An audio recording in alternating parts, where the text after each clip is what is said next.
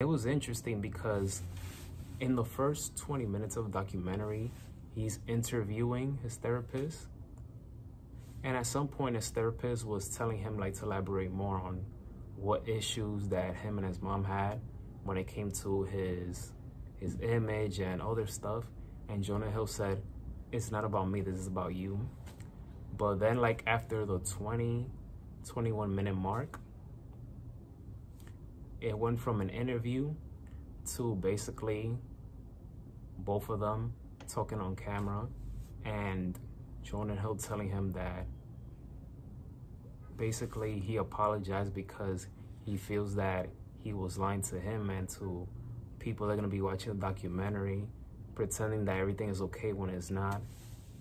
And I felt that was very, very bold, very